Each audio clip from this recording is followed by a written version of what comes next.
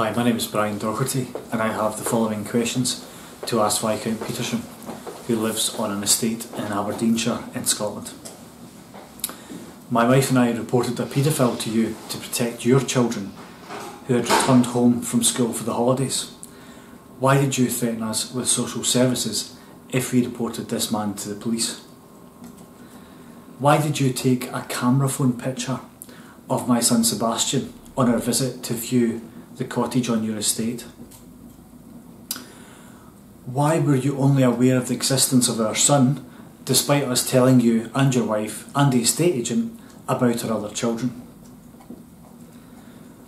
Why did you finally turn up an hour and a half late for the meeting we had arranged with you after we wrote to you and informed you about Alan's offer of cash for our son?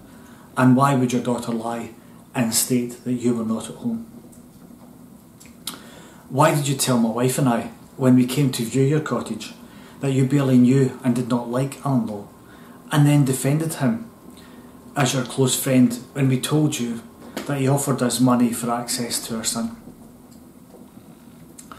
Do you agree that some intensely stupid people can give away their involvement in things by their reactions and the things they say or the things they threaten? Do you think it's suspicious behaviour that on the one hand you denied knowing Alan Lowe and stated you disliked him, only to vigorously defend him when we informed you he was a paedophile? Friends tend to be friends because they share common interests or a common background. Could you explain why you're such a close friend with Alan Lowe, the uneducated, drink-driving, dope-smoking, tax-avoiding 50-year-old handyman who shares his home with two teenage boys and offered me money for access to my disabled son? Alan Lowe bragged to me that he was going to buy a 10 grand computer.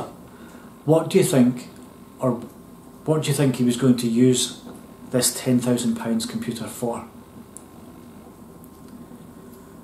Where do you think the cheap and not very cheerful Alan Lowe was going to get the £25,000 he offered to buy my son? Why do you think a father of two children such as yourself would use his position and influence to attack me and my wife who reported a paedophile to you? Do you think that being married to a former model is an effective form of camouflage? Do you know the person who it was who vandalised our cars and baby-trapped the greenhouse which fell on our daughter after I told Alan Lowe to stay away from our children? What did you hope to achieve by telling us that Alan Lowe was your good friend when we told you he'd offered us £25,000 for access to our son? Did you actually think that by telling us he was your close friend that we would overlook that he was a danger to our children?